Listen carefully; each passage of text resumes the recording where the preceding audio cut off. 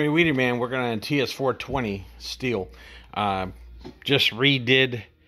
I had to put a new crank in this. I put new crank and bearings and seals, and now I put the cylinder back on. I reused the cylinder, was good, and rings and a piston. So now I reassembled it. What I like to do is I do about a minute break-in, and I just run it with my wrench, my tool on, and I go on the flywheel side with the flywheel nut. You shouldn't have any force.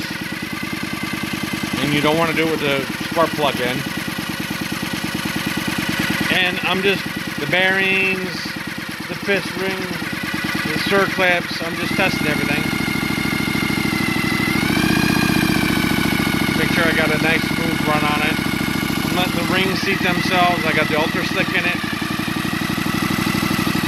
I'm going to do this for a good minute or so. It's just me. You don't have to do this. You do what you want to do. There we go, 1 minute.